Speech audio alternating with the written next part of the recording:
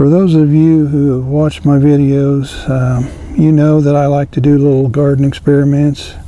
And I got to wondering if you harvested some carrots and wanted to use one for seeds, would it grow if you replanted it? And I have a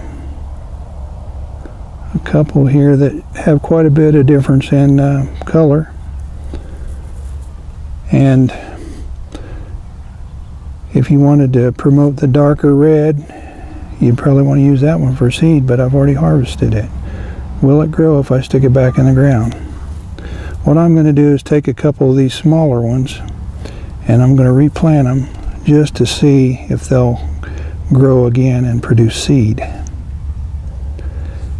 And then I got to thinking, if you wanted to make sure they tasted good, you'd want to sample them. So I'm going to cut one of them in half and replant it. So I'm going to stick those in the ground now, and we'll watch them over the next several months and see what happens. Here are the two that I'm going to stick back in the ground. I'm going to put them right here in the corner so I can keep track of where I've got them.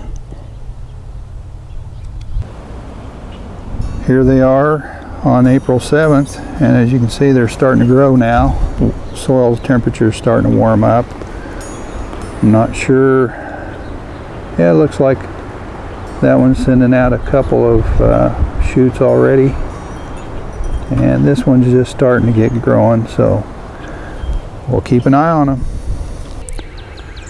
Here they are on May 19th. That rebar I have propping up the one is because we had some really bad wind and it knocked that one completely over. I'm not sure if it's going to make it or not, but we'll see in time.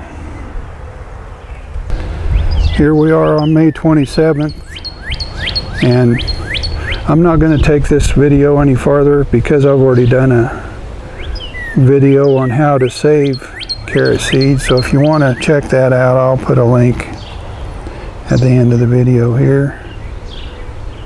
These carrot flowers are actually kind of pretty.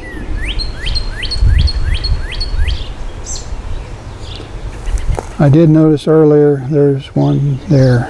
It's got some carpet beetles. I don't know what they're getting out of the flowers, but I saw about a dozen of them on it earlier.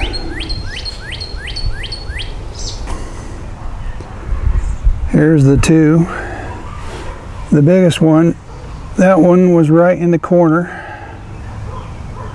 Pretty ugly to look at now. That's the one that was next to it. Carrots didn't really grow or anything, but they did, well, they would have produced seeds if I would have let them, but there's that big flower.